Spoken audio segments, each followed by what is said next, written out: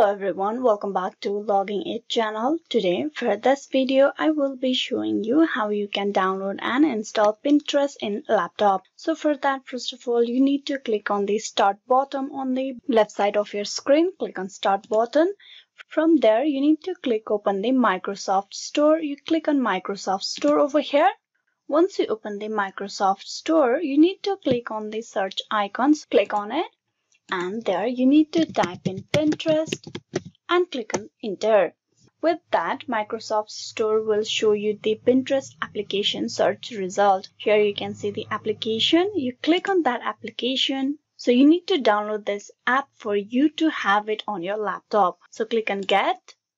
Right after you're clicking on get, the downloading of Pinterest will begin. You can see the downloading process over here in this straight line.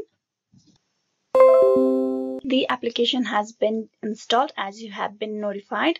So here you need to click on launch for the application to start on your laptop. The application has been downloaded and installed in your PC, so you can just log in into your account right from here. The Pinterest application has been pinned to your taskbar. You click that and the application will open. So this is how you can download and install the Pinterest application for your laptop. Hope this video was useful. Please like and subscribe the Logging It channel, and also don't forget to click on bell icon for the notification and updates. Thank you.